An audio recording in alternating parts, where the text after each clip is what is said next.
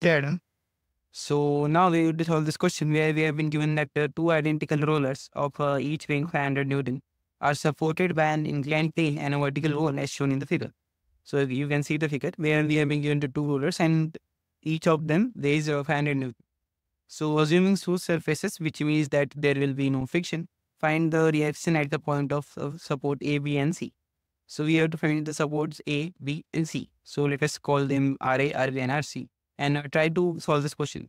So firstly, you need to draw the FBD of both of these rollers. So let us first draw the FBD for the second roller. So we have this as our roller and we have a 500 Newton force coming in the vertical downward direction. We have also the reaction force at A, let us call it RA, and we also have like a reaction force coming from the second roller, which will be acting like this. Also, the reaction force is always like it will not pull a surface, like the reaction force cannot be away from the surface. Reaction force always will be towards the surface. So towards the center, like towards the body. So if you observe our FBT, we have been giving the reaction forces as towards the center of the body or towards the center of the roller. So whenever you give the reaction forces, you have to give it towards the body and not away from the body. So this is the FBT for our solar. Let us call this a reaction at point D. So this is the FBT of our first body. So let us try to find the angles between like every two forces, because if you can see this, it is nothing but the application of Lam's theorem here, where wherever three forces are in equilibrium, then you can apply Lam's theorem there. So this is nothing but an application of Lam's theorem only. So we will try to find the angles between all of the forces to apply Lam's theorem and find out the value of Ra and Rt. So let us see how we can solve this. We have a 30-degree angle here. And let us just draw the horizontal and vertical here.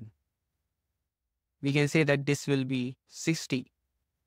Similarly, this is a 90-degree, like the Ra is nothing but acting 90-degree to this surface. So we can say that this is 90-degree. So see, also we have the angle between RD and RA should be 90. Yes, so this angle should be 90. So RA and RD angle between them is 90, because if you see in the diagram, we have RD such as this and RA such as this, like the acting of the forces are in perpendicular direction. So you can just say that the angle between RA and RD is 90, and we have this angle as 30. So this angle will also become 30, because this is nothing but like the opposite angle. Also, you can calculate this 30 and this should be 60. So, and the angle, so this is, let us say this is theta. So theta plus 60 should be 90. So that also makes theta as 30. So this is 90. So 90 plus theta will become 90 plus 30, which is 120. So angle between RA and the 500 Newton force will become 120. Also, we have this angle as 90, and this total angle is 90. This is 60, so this will become 30, and this will become 60. So 90 plus 60 will become the angle between RA and 500 force. So this should be RD. Yeah. So RA and 500 force, this should be 150, because 90 plus 60. So let us just make it a little more clear here. We have this angle as a 90, this angle as 30. So if we just extend it here, this angle is 60, this has 30. So this again will become 60, because this total angle is 90. So this is how you can find your angle. You just have to find the angles between every two forces, because the application of Lam's theorem demands that you know the forces between acting two forces. So this forces should be something like this and this. Yeah, you have ID, and this angle is calculated as 90. This angle is calculated at 150, and this is 120. So applying Lam's theorem here, you have RD divided by sine 150 is equal to RA divided by sine 120 is equal to 500 divided by sine 90. So you can just calculate RD and RA here. This should be A. Yeah, this is RD. This is RD. Yeah. And RD will become sine of 150 divided by sine of 90 into 500.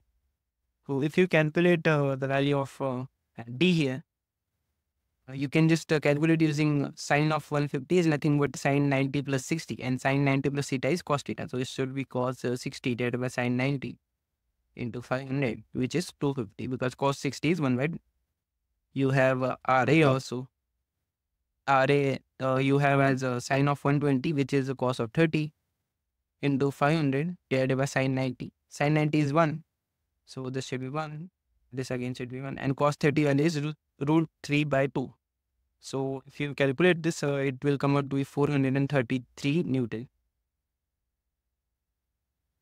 So this is RA, which is asked in the question. So I will just write it here that RA has been calculated as 433 Newton.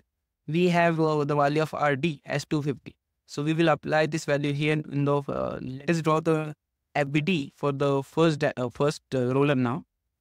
So we have the first roller as 500 force acting in the downward direction. This is again the force reaction at V. We have a horizontal force because of the wall. So let us call this a reaction at C. We have an force acting perpendicular to RV, which will be our 250 Newton force, which we call as RD. So again, it will be acting compressively, like it will not be acting away from the body, it will be acting towards the body because it is a reaction. All of the reactions are acting towards the body, as you can see in the FB. You have this angle as a 90. And again, you can like calculate the angles between forces. Let us just draw this is a vertical, this is a horizontal. So whenever you have force system, like the system is consisting of 4 forces, you cannot use Lami's theorem here. You need to like resolve the forces of 250 and RV in the direction of horizontal and vertical, and then apply the equilibrium condition here, which you can do here also in the Lami's theorem condition, but it just becomes easy for us to calculate using Lami's theorem when a system of 3 forces are given. But here is a system of 4 forces, so we will just resolve the forces instead of calculating using Lami's theorem. So this angle should be 30 degree, and similarly this will also become 30. And if this is 30, then this will become 60 because the total angle is 90 there. So we have in the summation of horizontal forces as RC, let us say that this like right side is positive and left side is negative, upward side is positive and downward side is negative. This should be our sign convention. So we have RC in the horizontal direction minus 250 cos 30 minus RV cos 60. We also have summation of vertical forces as 0 is equal to 0 because it is in equilibrium. We have summation of vertical forces as 0, which means that 500 minus RV sine 60 should be. So RV comes out to be 500 divided by sine 60. So if you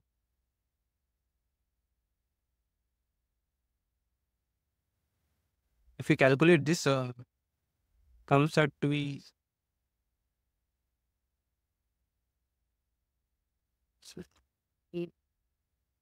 there should be another like force here, which is this 250 sine 30 force, but it is acting downward, so it should be positive. So plus 250 sine 30. Yeah. So this makes it 625 divided by sine 60. And if you calculate this, you get something as 721.68 as your RV. And if you calculate if you calculate RV, you can just put your value in this upward horizontal force equation, and you can calculate the value of RC from there. You have RC minus 250 cos 30 minus 721.68 into cos 60 is equal to 0. And RC becomes 250 cos 30 plus 721.68 into cos 60, which becomes 577. 0.35 Newton. So we have calculated RC, RB, and RA here, which is asked in the question. So whenever you have been given questions such as this, you need to first make the ability of the individual bodies. And if the force system is consisting of three forces, use the Lami's theorem to calculate the reactions.